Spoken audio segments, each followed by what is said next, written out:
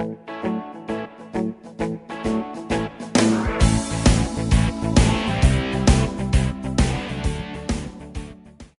to this review of the FF42 industrial fan heater. It pumps out a massive 42 kilowatt of heat from a three-phase power supply.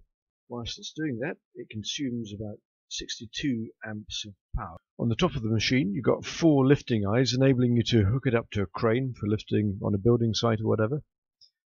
Make it quite versatile. It's got things like lifting pockets for sliding forklift prongs through to lift. It's got casters that have locking brakes. It's got a spigot at both ends, so you can connect ductwork.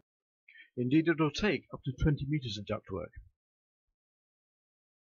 The plug is a conventional 3-phase 5-pin plug. It has a forward curved impeller fan inside, which can create about 600 pascals.